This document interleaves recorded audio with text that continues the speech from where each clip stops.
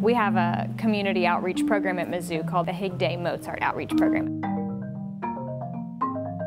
Talked about, what would it be like if we brought music into the hospital and into the cancer center. It's always fun to bring a marimba somewhere because a lot of times people have never seen this instrument before. I think they're happy to hear music and they're happy to hear live music from people that they can make eye contact with. So you play a tune and then you can have a quick conversation with somebody. It's just nice to play and to share music with people, and it's just a really calm environment here, and I love meeting all the patients and the doctors. Here we just asked if anybody wanted to come up to play. A patient named Trina, I think, stepped right up. And got behind the instrument and gave it a shot, and she picked up 4 mallets. It was quite a natural. It's not something where you have to do it a certain way, at a certain time. You can just come up and play and enjoy.